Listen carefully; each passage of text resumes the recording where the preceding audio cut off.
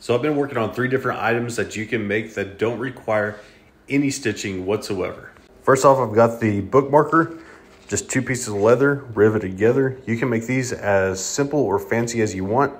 A simple valet tray, it's just a 8-inch piece of leather riveted together on the corners. And then a simple keychain, it's just a piece of leather with a Chicago screw through the middle.